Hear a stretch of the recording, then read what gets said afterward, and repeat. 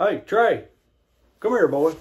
We're going to see what this little nice feller's done to get all your great aunt's panties in a wad. All right, here we go. Where we at? Garden of Eden? I thought they liked that shit. Is that him? Goddamn, I didn't know he grew up in David Bowie's Labyrinth. Is that his hair? Oh, he's the snake, too. All right, and the tree. And the flower? Oh, he's all of them. Oh, all right, he's doing all the wild shit. Okay. Well, what are they so mad about? I don't... Elt. Got licked by a snake self. Oh, but was that it? That wasn't so bad. We couldn't even see that snake's dick. All right, what we got next? You know, I had a feeling there'd be some gladiator shit in this.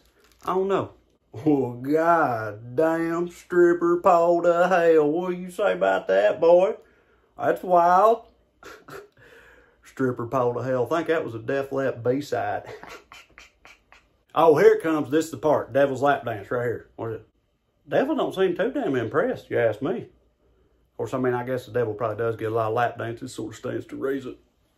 Hey, if it was titties getting shoved in the devil's face, you think they'd all be so pissed off right now? Think about it, son. Well, shit, killed the devil and took his horns. That's pretty goddamn rock and roll. And that's it. All right, let me ask you. You messed up. You traumatized from seeing that? You gonna say, the hell with college, go to mime school now? Because I showed you that? No? Yeah, that's because they're all full of shit. All right? Okay, honey, you get back to your Mortal Kombat.